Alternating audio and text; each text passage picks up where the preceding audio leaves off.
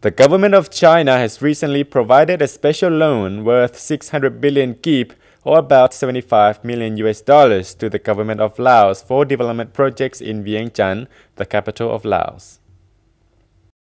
The said loan will be used for infrastructure development project in Vientiane, which is the priority and urgent project of the government. This is a part of activities to prepare to celebrate the 60th anniversary founding of the Lao People's Revolutionary Party, 40th birthday of the Lao PDR, 10th Congress of the Party, and the ASEAN Summit in 2016, which will be hosted by Laos.